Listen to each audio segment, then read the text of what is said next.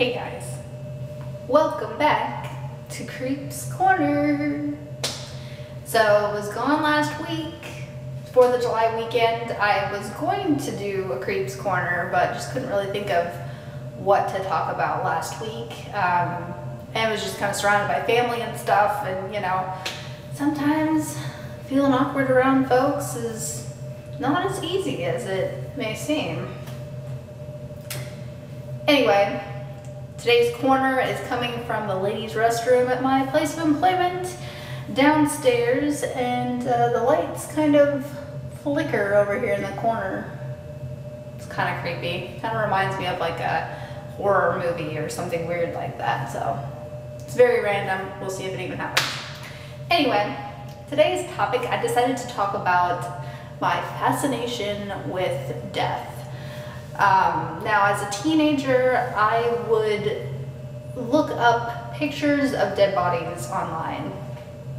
Yeah, it's a little bit weird. People being run over by trains, bodies being left in bathtubs and kind of decomposing, dismemberments, self-inflicted gunshot wounds. I found myself, I think, maybe becoming a little bit desensitized. Ooh, there's the creepy flashy light. Okay, so I haven't actually looked up pictures of dead bodies in a really long time, but it just fascinated me to look at these different scenes and to kind of imagine, you know, who this person was and what had happened to them. And you know, a lot of these were kind of like either accidental deaths or self-inflicted, that sort of thing. And you know, just kind of think of what that person was thinking before they decided to do this to themselves, or what they were trying to do that kind of got them in this weird situation.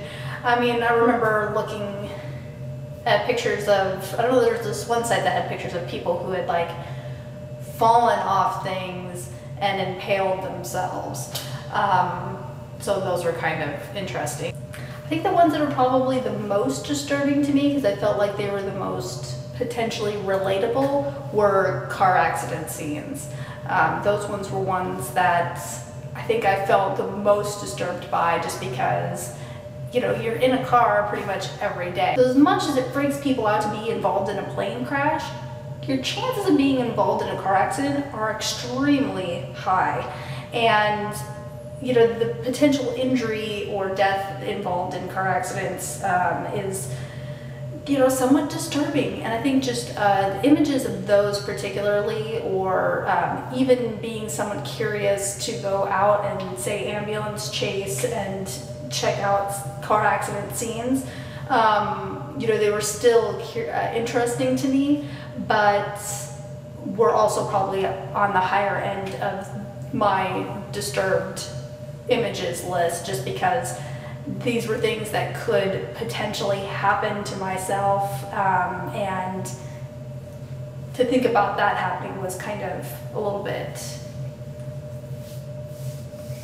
I don't know, just kind of creepy, I guess, a little bit disturbing. Yeah, I think eventually I became slightly desensitized to the point where it didn't bother me to look at these kind of gruesome images. So I think I kind of decided, like, you know, maybe it's not the best idea to look at this sort of thing.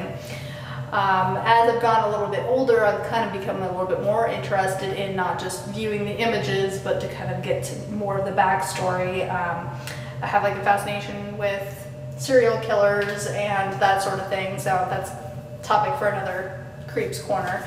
But you know, if there's certain books that I have that actually have images in them, they don't bother me necessarily as much, but I don't like seek them out like I used to. So that's kind of my weird factoid of the day for Kreep's Corner, and wanted to put it out to you guys to find out if there's anything kind of weird or strange that you might have done as a teenager, things you might have been interested in or were curious about or whatever. Feel free to leave a comment down below. I, as always, love to talk with you guys and kind of chat on different subjects and topics. And if you guys have any suggestions for future Kreep's Corners, feel free to let me know. I'm pretty much open to whatever. So we'll see you guys next time.